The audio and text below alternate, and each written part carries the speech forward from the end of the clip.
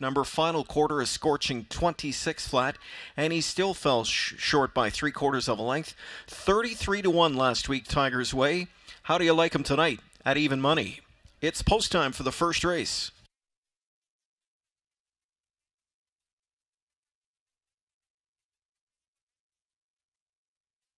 Here they come. Often pacing, This Is My Song, blasting from an 8-hole. From the rail, pushing out goes Swellendam. There's Drunk on a Plane, joined outside of Swellendam. In at the railway third is Great Tune. Sharp gate speed got This Is My Song into an early 4-hole. And back to fifth is Taste of History. Sixth away, Dubious Claim, dropped over seventh, a favorite Tiger's Way. Then it's back to Ollie Strikes Fame. And the back of the bus for the downtown bus.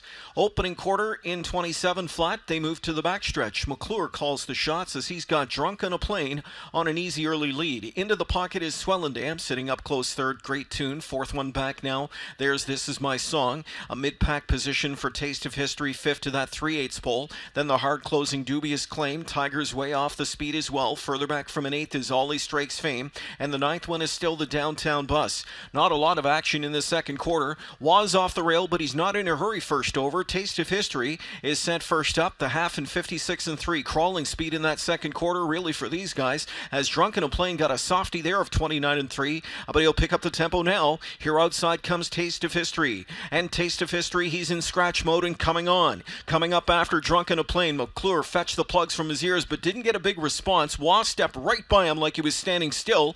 Taste of History to the front on top by 2 lengths now, as Dubious Claim comes on from in second. Drunk on a Plane from in third. Swellendam in fourth now. Tiger's Way is fifth outside, but he's 4-5 off the lead at 3/4 in 1:24-1. They're into the stretch, and it's Taste of History, confronted late by Dubious Claim. Dubious Claim and McDonnell taking it to Taste of History now, and it's Dubious Claim opening up a 3-length advantage. Coming on in second is Tiger's Way. Tiger's Way's in a race for place, though. Dubious Claim got the jump on him, and he will win by a length and a half. Up for second was Tiger's Way, finishing third inside to Taste of History. Fourth was Ollie Strikes Fame, the mile 1:51.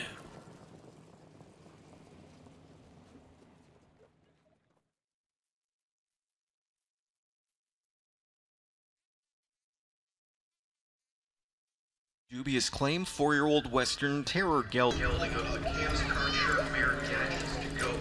Dr. Pete Johnson of Cabin Monahan, also with Craig Watkins of Newcastle, Paul McDonnell running trainer and winning driver. Dubious Claim picking up his first win this year. This on the heels of a 7-25 season.